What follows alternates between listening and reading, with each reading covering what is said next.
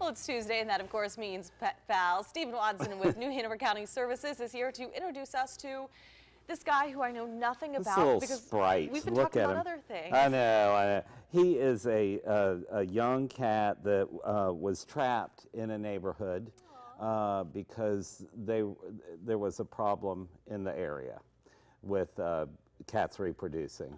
So it is, it is by ordinance the right of the property owner to humanely trap the cat. However, Animal Services needs to know about it. We'll come and pick them up. We get you to sign a contract that tells you all of the parameters by which you can trap.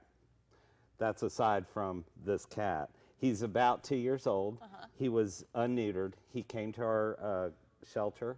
He met criteria for adoption. He's purring. I know, he's cracking me up here. Sorry. He's still healing a little bit. I think he probably banged his face up in the trap, but he met criteria for adoption. We neutered him in our own spay-neuter clinic. He was given vaccinations against the common cat diseases, a 1-year rabies shot, which is state law, and dewormed, and now he is up on the adoption floor. And what caught my attention this morning was he is a talker. This one would not shut up. He wanted to come with you. He did. So there he is, and here we are. And he is very pretty. A little small. How old is he?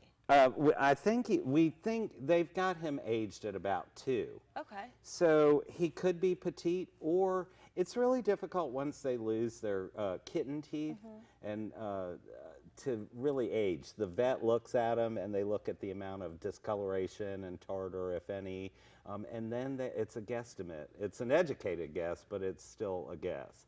So he could be just a petite cat, or he might be under 2. When do they stop growing? Let's Google it. Gosh, I don't know. Dogs, I know. Cats, I don't know. So he might just stay the size. He's a really good size. He is a good size. Great size, and he is loving. He's hilarious you right now. He's really cool. He's so cute. Stephanie looked it up. They stop growing 8 to 12 months. We'll call her the Queen of Google. What would we do without her? That's how she's cheating during all of those trivia questions. I know. Randy calls it learning. But going back to the caging, do you have to tell the Animal Services before you do it? Yeah, trapping, either the citizen can purchase their own trap or rent one from us, which it's a refundable $45 fee, and like I said, yes, we need to know before the trapping starts. We get a contract signed which gives the parameters of the rules of when to trap, how to trap, that sort of thing, and when to call us and all of that sort of thing.